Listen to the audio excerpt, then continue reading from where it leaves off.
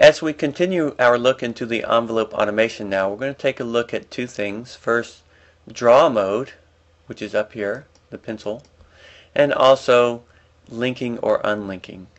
Now what we're going to do this time is start with a different clip. Let's select by clicking on it, this drums 1 clip.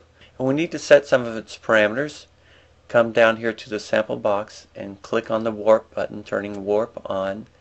The tempo is set at 60. Let's increase that to 120 by clicking here on the star 2 button. And then moving over to the right just a little bit, we're going to turn the loop mode on by clicking on it. So again, warp mode on, tempo to 120, and loop mode engaged. Now that we've got that set, we're going to open up the envelope parameters again here in the basic clip parameter box. Come down and click on E till it turns yellow, and then hide the waveform box by clicking on it till it turns black. So now again, we're going to start by looking at draw mode. We can turn this on or off by clicking on it, as I said, but also Command B and Control B. Now notice when draw mode is enabled, our mouse now looks like a pencil. What this does is it ties our volume changes to this grid that we see behind us. I'm going to bring my master volume up to about 0 there, and we'll begin playback by clicking on this clip's launch button right here.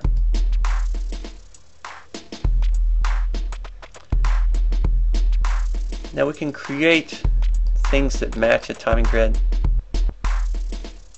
So let's just create an alternating volume up down. So now you can see again we're doing the clip volume.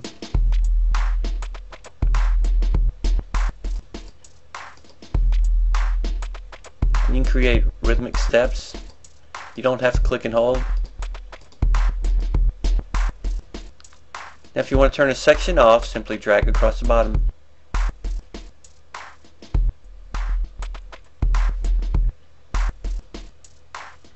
And if I want to stay on longer, I'm going to click here. Now we come again and turn certain sections out. So drawing with draw mode on, creating envelopes this way, creates a rhythmic feel to whatever we might be altering. Now I'm going to reset all this. Just drag the straight line across the top and go to pan.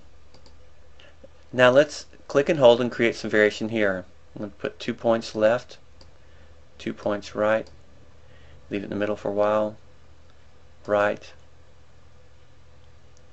left, right, and then we'll do the same thing down here, just randomly putting some to the left and to the right.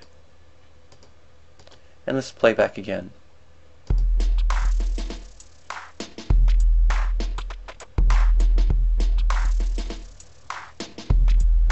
Now let's add a few more in here so we can hear that switching between the ears a little more carefully.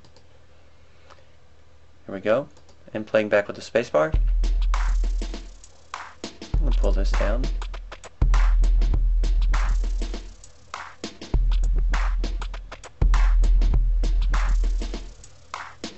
And let's speed the tempo up to 130. Clicking, typing in 130 and pressing enter.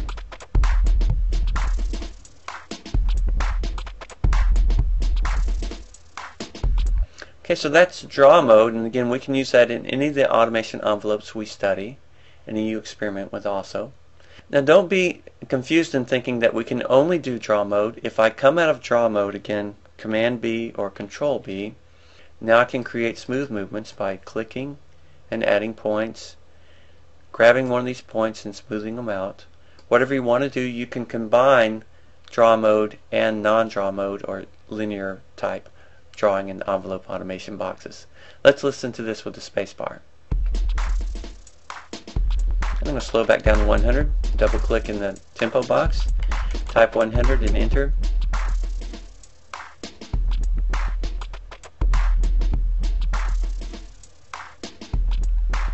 Okay, so either you are in draw mode and you have the straight lines like this for on the grid, or you come out of draw mode and you're no longer linked or tied to the grid. Now if you right click on this grid, you can check your grid to be in different modes, adaptive or fixing it so it's always at a certain value. So if you understand these timing values, quarter, eighth, 16, etc., you can use that to change your grid for your draw mode.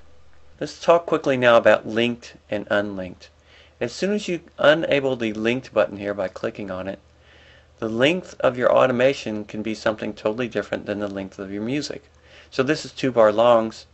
I'm going to tell it to be 4 bars long now, and have additional automation. Double click, create a point, come up, create another point, come down, and then let's go back into draw mode, Command B, and draw a few things here. And playing back with the spacebar.